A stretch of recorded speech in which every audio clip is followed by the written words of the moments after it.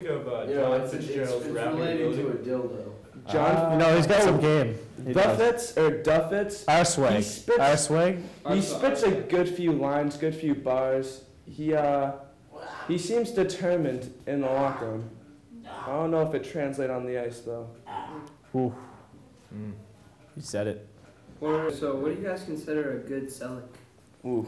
You know, bar down, initial reactions, go to one knee, scoop some ice, glass hop. What do you think, Jack? Yeah, it's pretty much the usual. You know, you don't want to act like you've been there before because that's just no fun. I mean, you need a little bit of ice action there, a grass jump to end it. You gotta finish it off with a nice grass jump. You just have to.